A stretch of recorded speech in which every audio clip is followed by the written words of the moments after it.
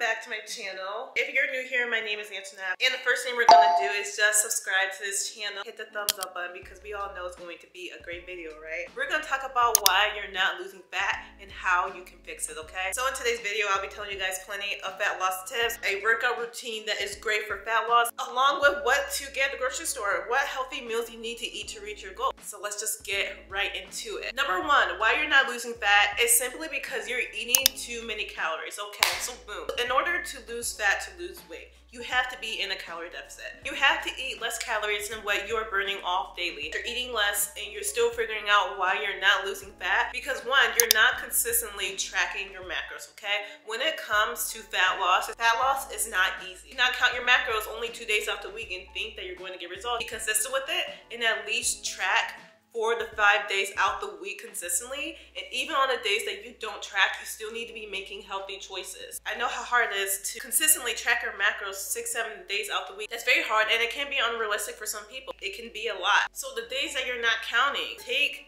those 2-3 days off from tracking just to give yourself a break, but still make healthy choices. Of course, you can go out and enjoy yourself and eat an unhealthy meal, but make sure you're at least following the 80-20 rule, where 80% of your diet throughout the week is healthy, nutritious foods, and 20% of your diet you're enjoying yourself. But other than that, you have to be consistent. Calorie in, calorie out BS. I talked about this in a video that was quite some time ago, but we're gonna talk about it again. The calorie in, calorie out is BS. Not all calories are the same. As long as you eat in a calorie deficit, you're gonna lose weight. That is 100% correct. But you guys need to understand that not all foods are processed the same in your body. Every single kind of food is processed differently in your body. So of course you can go ahead and eat McDonald's, eat Chick-fil-A every single day and lose weight, but those type of foods are not going to help boost your metabolism. Eating foods that will help boost your metabolism will lead to faster fat loss. When you have a faster metabolism, it's easier for you to lose fat and lose weight. But if you're eating foods that are not going to help boost your metabolism, you're going to hit a plateau. And now it's doing the opposite of what you want it to do. So it's very important that you need to have your diet filled with nutritious whole foods that are actually going to help reach your results rather than just eating anything you want as long as you're in a calorie deficit. Just remember that all foods are not processed the same in your body. Foods are processed differently. You need to be filling your body with nutritious foods in order for you to lose fat. So if you're having trouble losing fat and you know you're eating in a deficit, you need to look at your diet. Write out everything that you eat in your diet and figure out what is it that's causing me not to lose fat? What is it that's causing me not to reach my goals? Maybe you're consuming too many calorie-dense foods. So healthy calorie-dense foods could be avocado, nuts, and healthy oils. Now those are all perfect for your diet and I want you to keep that in your diet. But if you're not tracking your macros, it can be very hard to understand calorie-dense foods. It has a lot of calories in it. They're very small portions that have extreme amount of calories in it. Approximately a medium avocado has 240 calories in it. A half a cup of nuts, it has approximately 430 calories in it. And as you see, that small amount, it's so easy to eat more than just half a cup. So you guys have to understand that yes, these foods are very healthy for you and I want you to eat them and keep them in your diet, but just be mindful of how much you're eating. I don't want you to get the whole bag of nuts and just chow down on it, because if you consume like half the bag, babe, that is like over 1,000, way over 1,000 calories. So please be mindful of how much you're eating with these calorie-dense foods. Keep them in your diet, but be mindful of how much you're eating, okay? Up next, your exercise routine needs to change. Am I saying this? Am I actually saying that your exercise routine needs to change? But you need to pause for a quick, because I'm gonna explain what exactly I mean. So throughout my whole channel, I always talk about don't change your routine, don't change your routine, do not change your routine. But if you want to lose fat, obviously you subscribe to this page because you want to build fat. Obviously you subscribe to this channel because you want to lose fat and you want to build muscle, right? Why else are you on this channel for? So if your goal is to lose fat and build muscle, you need to change that routine. You're doing too much cardio and not enough weights. Yes, babe, that's you. You need to change your routine, okay? Because cardio is not going to help you lose fat. It's simply going to just help you lose weight. And losing weight, sometimes it doesn't save your body. You're not snatching the waist and hipping the hips, okay? Cardio doesn't do that. But with strength training or just simply weight training, building muscle helps increase your metabolism. And what happens when you increase your metabolism? You're burning more calories. And what happens when you burn more calories? You lose more fat. So weight training is one of the best ways you're looking to lose fat. You want to build muscle so that way you're not only improving your metabolism, but you're shaping your body as well, and you're losing inches off your waist and hips. Don't be afraid to lift weights. Doing too much cardio without any strength training is probably the worst thing that you can do if your goal is to build muscle, lose fat. But you need to, of course, keep your cardio in your routine. Not too much to the point where you're neglecting weight training. So a balance of both is perfect. On to the same topic about switching up your routine. So if you're trying to lose fat, you're doing insanity. I used to do insanity all the time. I was that insanity girl because, you know, back in the day, I just wanted to be as skinny as possible. So I did insanity every single day. Insanity or the Beachbody workouts are great. They are an amazing HIIT style workouts, high intensity interval training that is great for your body. But you're doing these workouts over and over and over and over and over again. The same 10 workouts. You're doing the same YouTube workouts over and over and over again, but you're not switching it up. Now, of course, I say you need to keep the same routine in, but with those workouts, if you're not increasing the intensity in some kind of way, you're not increasing the sets, increasing the reps, decreasing your amount of reps, then your body's going to hit a plateau again. You're not going to lose fat. Or you're doing the same YouTube workouts, you have to be switching up something. And of course, when I say switch it up, I mean that you need to be progressive overloading, which means that you need to change the reps, the sets, the amount of weight that you're using. When it comes to progressive overloading, it's not just about weight training. You can progressive load literally anything. So make sure if you're doing those workouts that you are progressive overloading in some way, so that way your body is not hitting a plateau. You have to challenge your body in some way. Up next, you're simply stressed out. Stress can significantly impact your mobility to maintain a healthy weight. Now, I learned this in nursing school. It's giving nurse bae. It's giving nurse girl vibes. But stress increases your cortisol in your body. Cortisol is a hormone in your body which regulates your stress level. So when you have high amount of stress, your cortisol increases. And when your cortisol level is high, you may notice symptoms like weight gain, fatigue, changes in your body. Things like that happens when your cortisol is high. So you want your cortisol to be at a balanced level. So in order to do that, you need to improve your stress levels, which I know I can't just tell somebody, hey, you need to stop being stressed. I can give tips on how to improve your stress. Meditate. Take time out of your day to meditate. Do yoga. I just started doing hot yoga, and y'all, I am literally obsessed with it, and it definitely helps with my stress level. It just makes me relax. I'm in a hot room, I'm sweating, and I'm doing something that I enjoy. So doing things like that is going to help relieve that stress, so that way your cortisol levels are not extremely high and causing you to gain weight. So make sure you're doing your best to lower your stress as much as you can. Next reason why you're not losing fat, this one goes hand in hand, but number one, you're drinking too much alcohol, you're drinking too much beer.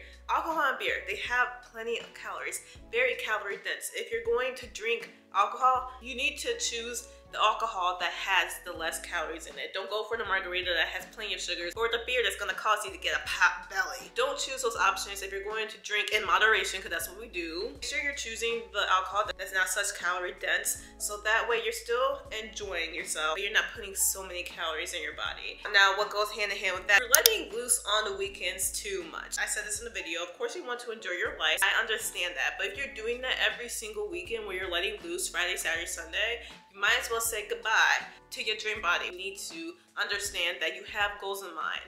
And sometimes it just takes discipline. Sometimes it takes sacrifices. And sometimes you just have to say no. Or you have to pick a better alternative. Instead of getting a burger and fries, replace the fries for a salad. Just choosing healthier alternatives so that way you're still enjoying yourself, but you still understand that you have goals in mind and you have to reach those goals regardless. So make sure that you're not overdoing it on the weekends. Be mindful of how much you eat, and you should be good. Up next, reason why you're not losing fat is because you're not getting enough rest. Did you know that late night eating is associated with greater weight gain? If you didn't know that, now you know. So if you are sleep deprived, it can increase your appetite and your cravings for high calorie dense food. And then the more calories you consume, the more weight you're going to gain. You need to allow your muscles to get an adequate amount of rest. So it really is important. Not just like resting throughout the day, taking rest days off the gym, but just getting enough sleep throughout the night. It'll help you lose fat. So let's say that you're having trouble going to sleep. Put your phone down, turn the TV off, put your phone on do not disturb, and try to go to bed the same time every single night. And make sure that you are trying your best to get an adequate amount of sleep every single night. And of course, take your rest days from the gym so that way your muscles are having time to rebuild and regrow. We're almost done, y'all. Up next, you are skipping breakfast. You're skipping meals. We're gonna talk about metabolism again, but eating breakfast, eating something first thing in the morning is going to help boost your metabolism, and we all know that's going to help you lose weight quicker. When you take a pass on that first meal of the day, it can actually work against you. You can actually start to become hungrier during lunch, and that causes you to eat more. Starting the day with a healthy, nutritious breakfast is the best way to go. That way it can regulate your hunger cues and boost your metabolism, of course, so you can lose weight faster. Now, that's all right, but we got one more thing. Let's say that you've been doing everything correct and you know that you're doing correct, because sometimes you guys say you're doing correct but you're really not. Let's say that you're doing everything correct but you still can't find a solution on why you're not losing fat. It could simply just be a health issue, a health problem. Certain health problems can make it hard for you to lose weight. So if it comes down to it and you know you're doing everything right and you were doing it consistently, hard work and discipline, you got help from plenty of people, but you still having trouble losing fat, it really could just be a health issue. So this is why I put this as the last step, because I want this to be the last resort. I don't want you to run to your doctor just because you didn't reach your goal in a month. No, of course you need to be getting checked regularly, but if you see that this is a real problem, then I want you to consult with your doctor to see if it's health related.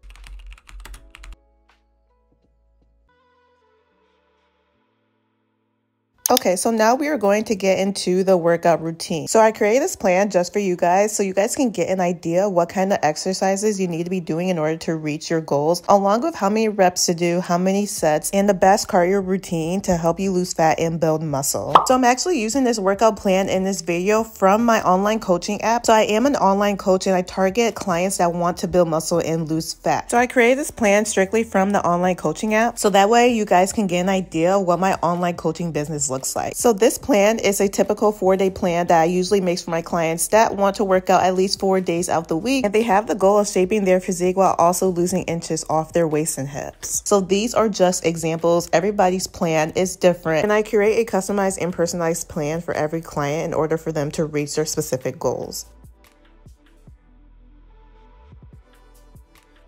So a priority for my clients is to build muscle in each body part. For day 1, we are targeting back and biceps. The key to every back workout is to relax your shoulders, relax your traps, make sure everything is relaxed from your upper body. And you want to pull the weight using that mind to muscle connection in order for you to really feel the muscle working in that body part that you're trying to target. Now, when it comes to any kind of bicep exercise, you want to keep your elbows tucked in by your side and keep them as stable as possible. The more stable you are, the more results that you get. So if you are swinging your arms too much, it defeats the purpose of the exercise. So make sure your elbows are tucked in by your side and you are taking your time with each rep. Now, with my online coaching, I create a plan specific to my clients pertaining to their activity level and how familiar they are with the gym. So if they are someone that is a beginner and they have never did a pull-up in their life, I am not going to throw that in their routine because that is not realistic for them. We start off slow, we work our way up until we get to the point where we can do challenging exercises. But for the pull-ups, for example, if you are not at the level yet where you can do a full pull-up with just your body weight, then we always start off with an alternative. So that could be using a pull-up machine or using a heavy band to assist you with the pull-ups until you get to the point where you're comfortable with doing a full pull-up on your own.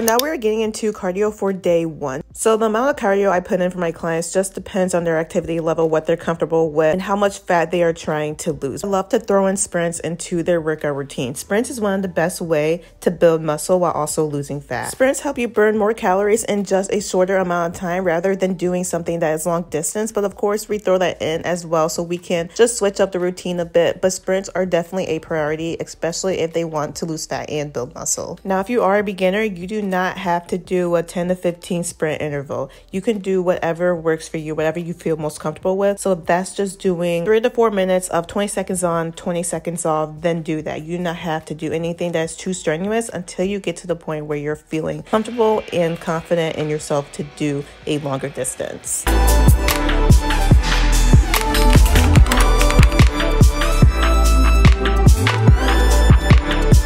Okay, so now we're getting into day 2, quads and core. Quads are one of the bigger muscles in your body, so this day is specifically just to target your quads. But we're starting off with a Smith machine squat, which is a great alternative to a barbell squat if you're not yet comfortable squatting with free weights. So this is a great alternative. It helps keep you more stable, more sturdy, and using a barbell squat can take a lot more effort, a lot more focus on your technique. So if you're a beginner, the Smith machine is the best way to go.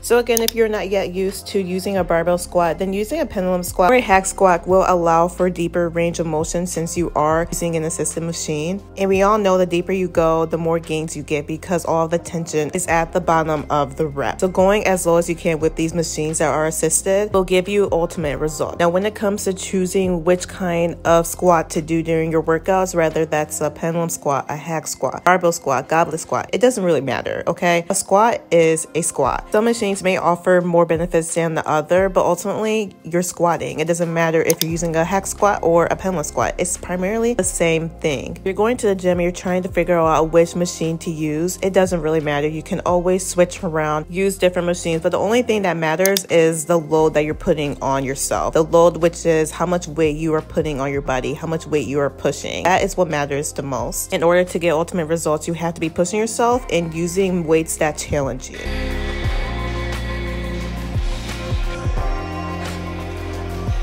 Now we are getting into core work. You guys need to understand how important it is to train your core. A strong core will prevent injuries, and without proper support during your movements, your spine is at risk for injury. And the less stable your spine is, the higher you are at risk for hurting yourself. So it is important to train your core at least a few times a week. Have a specific day throughout the week where you're training your core. And of course, you can always target your core through your compound movements like your squat and your deadlift. If you are engaging your core correctly, you can target your core that way, or you can do specific exercises like leg tucks and leg raises in order for you to target those core muscles.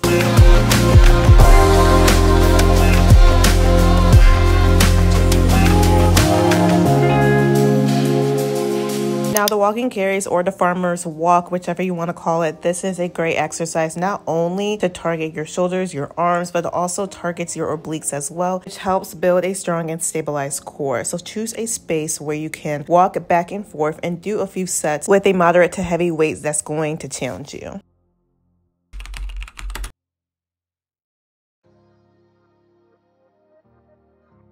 So now we are getting into push day. Push exercises are simply exercises that you push. So it can be the seated plate loaded chest press. You are pushing the weight. It kind of tricep exercises because you are pushing the weight down. So that's what it means when we say push day or pull day. Like for the back and biceps, you are pulling the weight. You are pulling the seated cable row. The push-pull technique is a great way to split up your workouts because you are ensuring that you are working different muscle groups while allowing the other muscle groups to give it time and rest off from the gym so that way it has time to grow and build. Of course, if you want to focus on a specific body part more than the other, then of course you can add it into your routine a little bit more often. You are truly defeating the purpose if you train a body part more than twice a week. So if you want to grow your chest, you're doing it 3 times a week. That is a little bit too much. And there is great controversy of if I want to grow a muscle, I need to be doing it more often. If I really want to train my glutes, I need to be training it at least 3 times a week. But with this type of training, you're not giving your body rest. You're not giving your body time to grow because you are constantly putting it under pressure. That defeats the purpose. You need to give your body rest in order for it to grow. Your muscles do not grow in the gym. They grow at rest. They grow when you are not putting it under pressure. My rule of thumb is train a body part at least 1 to 2 times a week, nothing more than that. That's the best way to get ultimate results while allowing your body to recover and just give it time off from the gym.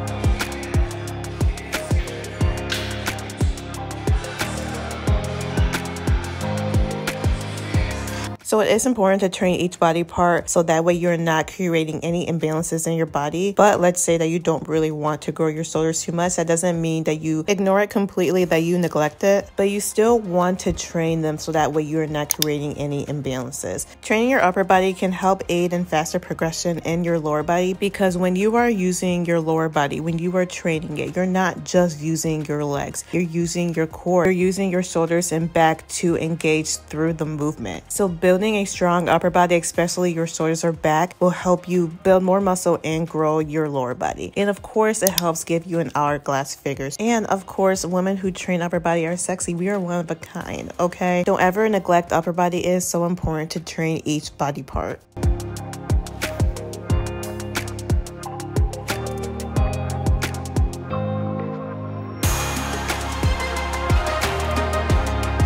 Now we are getting into the last cardio day of the week. So we already did our sprint. So now we are focusing on a longer distance for our cardio. So doing a 20 to 30 minute cardio session that is at least a low to moderate intensity is perfect for fat loss. Each cardio session does not have to be intense. So it is good to keep your cardio level at a low to moderate intensity while also throwing in a higher intensity for the week, like the sprints that we did on back and biceps day. So when you are choosing your cardio of the week, it does not have to be anything specific. You can do the treadmill, elliptical, stairmaster. You can do a hot Pilates class, whatever it is that you enjoy the most. So that way you're getting an adequate amount of cardio in each week while also prioritizing weight training.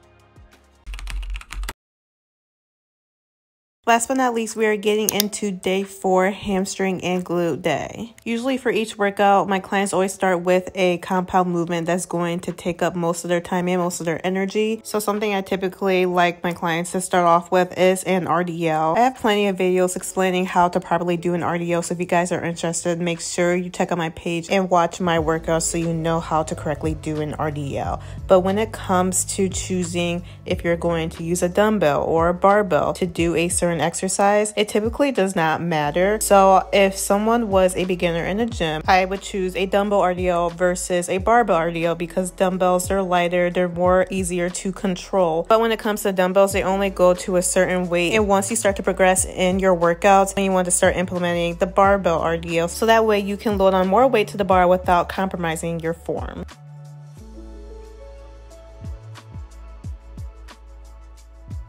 Next movement is a leg press. So leg press typically targets your quads, but depending on how you place your feet, you can target your hamstrings and glutes as well. So that's why I like to throw this on hamstring and glute day. So my feet are placed at the higher end of the platform, so that way I can target a little bit more hamstrings and glutes. But this movement primarily targets your quads, so it is going to target your quads along with your hamstrings and glutes. But putting your feet at the higher end of the platform allows you to release activation on your quads and focus more on your hamstrings and glutes.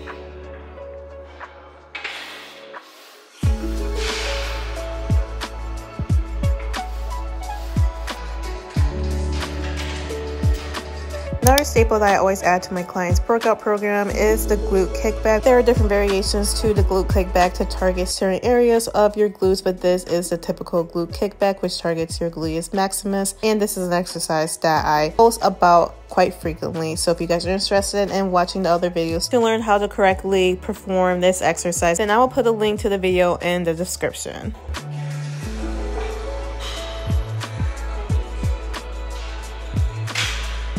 Up next, we have step-ups on the Smith machine. We are doing it slightly different than the normal way to do a step-up. As you see here, I have a stool. You can change the height of the stool depending on your physical activity and what you're comfortable with. I like to have the stool to be as high as possible so that way I'm getting more range of motion, and it makes the workout more challenging as well. But you can change the height of the box or just get a smaller box so that way it's not too challenging for you. Using the Smith machine will be a better alternative than just doing it without any machines or anything that's going to help you through the exercise. It helps stabilize your body and keeps you more sturdy so that way you have good form throughout the movement. And last but not least, we are throwing on a seated leg curl. So I usually like to throw in a finisher where we're doing more reps for the last exercise of the workout, just to fully exhaust your body through the movement and to maximize fat loss and muscle growth.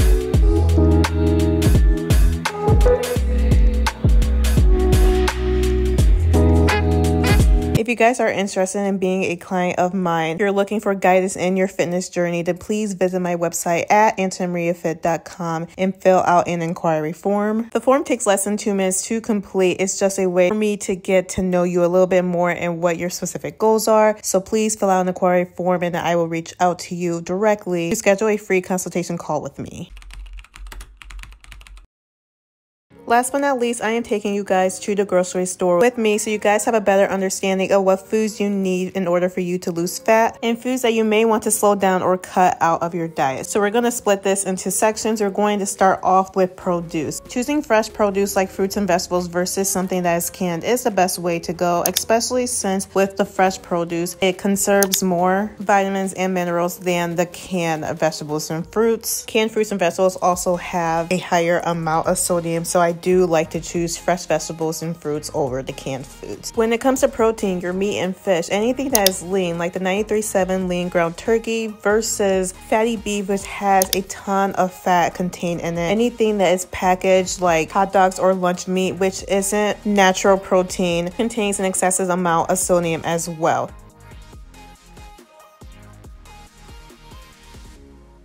When it comes to starchy carbs, the carbs you want to keep in your diet are like sweet potatoes, brown rice, oats, and quinoa. These are great for your body, and it's best to implement these type of carbs into your diet rather than any kind of packaged snacks like the apple and cinnamon instant oatmeal. It contains a lot of sugar. Any kind of cereals or packaged snacks, these are not the best for fat loss. These are called refined carbohydrates. That's not the best for fat loss and muscle growth. When it comes to yogurt, I do like to choose the plain non-fat Greek yogurt, but anything with like M&Ms, Oreo, and things like that in your yogurt is not the healthiest, so the best alternative is to choose the non-fat Greek yogurt. When it comes to condiments, please be careful with your condiments. These have hidden calories that you're most likely going to use more than one serving. So as you see here, this ranch has 130 calories per 2 tablespoons. Super easy to use more than that, so I would choose a light ranch with lighter calories in it rather than the calorie-dense condiments. When it comes to seasonings, using seasoning in moderation is key, but I do like to use Mrs. Dash, which is salt-free, or any kind of spices which are natural and doesn't have any sodium contained into it. But the Lori seasoned salt, that contains around 300 milligrams of sodium, and that is just one serving, and it's easy to use more than just one serving of sodium, so make sure you're choosing better alternatives when it comes to seasonings. And last but not least, when it comes to drinking core water, anything that has vitamins and minerals is the best way to go. When you are drinking normal water, you are flushing out vitamins and minerals. It's okay to drink regular water, but make sure you're adding in water that has electrolytes, vitamins, and minerals contained in it.